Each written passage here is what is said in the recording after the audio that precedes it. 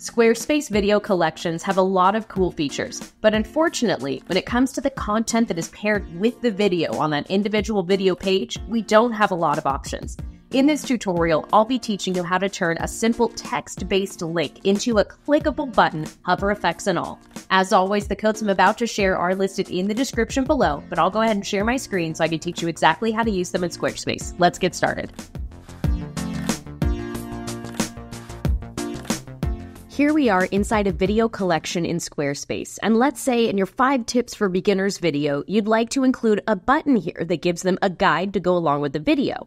If you hop into edit mode and you select edit video at the top of the screen, you'll be taken to your video content page. There are a couple of ways to get there, but that's a quick one. Now here in the description, we can add all kinds of text, but we can't actually add a button. Let me show you how we can create this using a little bit of custom code. I'm going to add 2 lines right here, and I'm going to type the words that I want on the button. Download the guide. I'm going to highlight that text, and then clicking this icon right here, I can now select the gear in the link editor and upload a file. I can upload the PDF directly to my Squarespace site. I'm going to drag and drop it right here. It's going to upload this PDF file, and here's a cool option. We can toggle on the ability for the browser to open this PDF in a new tab so they won't go away from the video page. Now make sure you select the checkbox next to the PDF that you've uploaded, and we'll select Save. Now we can select Apply, and we'll see this underlined, meaning the link is active here inside our description. Let's go ahead and select Save, and we can scroll down and see the text-based link on this page once we refresh it. Now if we scroll down here, there we go. Now we can see the active link inside the description. You can see my cursor change, but nothing else is really indicating that's a clickable option, so let's make this look like a button. I'm going to navigate to Pages on the left-hand side of my screen, and then I'll select Website Tools to reach Custom CSS. We're going to add just a little bit of code. Now this entire code is in the description below, but I'm going to explain to you how it works so you understand what parts you'll need to change. I'm going to paste the whole code right here, and immediately we get a button in the description. And check it out, it even has a hover effect.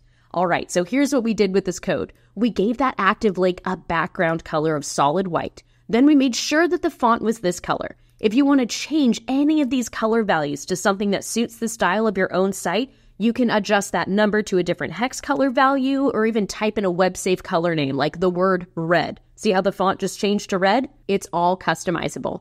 After that, we've added some padding here. This changes the distance between the text and the edge of the button. 10px is a good value for the font size I was working with, but if you increase this padding, it will make the button larger. Maybe 40px? Okay, that's way too big. And maybe we can try something like 4px. That might be too small. Feel free to customize this until it looks perfect for your own font style that you're working with in your Squarespace site.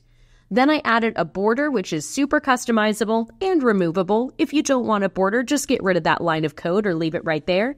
And last but not least, I made the font bold so it stand out even more. Just like the border code or any of these codes, you can remove it and it'll go back to the way that it was. Now this last part of our code right here is what creates the hover effect. I decided to give it a different background color and a different font color on a hover. So that's what happens when we hover over it. And just like this part of the code, feel free to adjust any of these values so they're perfect for your own unique site style. Whatever you've decided to change, select Save when you're done and you'll be good to go. Underneath this video, you'll find the codes that we use to create that button effect inside a video item in a video collection in Squarespace. Make sure you adjust those values so that code matches the unique style of your own website. Thank you so much for watching this tutorial. I truly hope you enjoyed it. I'm Becca Harpain, Squarespace expert and creator of InsideTheSquare.co, and I've got a lot more to teach you about all the cool things that Squarespace can do. Check out some of my related videos linked in the description below if you'd like to learn more. Thanks again for watching, and most importantly, have fun with your Squarespace website. Bye for now. If you liked this tutorial, then you are going to love my Squarespace CSS cheat sheet.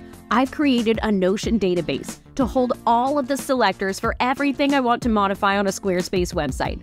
I've packed it with pro tips and custom code snippets that you can use to make your Squarespace website uniquely yours. Get access to this game-changing database at InsideTheSquare.co/CSS. That's InsideTheSquare.co/CSS.